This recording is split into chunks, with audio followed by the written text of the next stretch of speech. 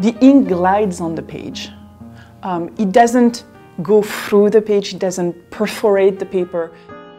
I passed in front of a window with my mother and I was in awe in front of that beautiful fountain pen. Very expensive, of course, and my family didn't have much means at the time. And my mom said something to the extent of, you know, take your ACT and if you succeed well, then we'll see. And well, little did I know, the day after we got the result of the baccalaureate, I got my beautiful fountain pen, my first collector fountain pen.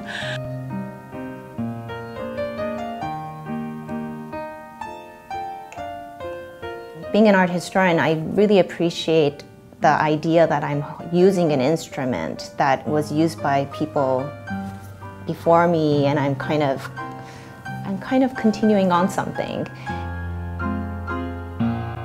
Some pens were used so much that the nib had changed from the way that the previous person had written.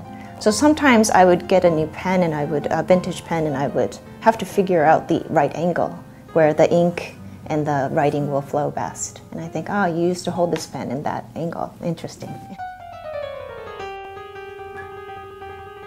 I like the commitment to ink. There's an elegance about it, and it's almost like placing an exclamation mark everywhere. You make a decision, you stand behind it.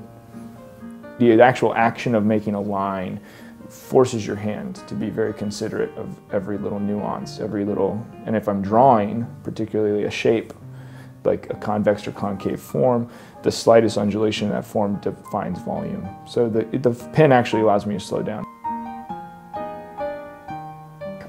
I don't buy jewelry, I buy fountain pens because I think they are just a work of art.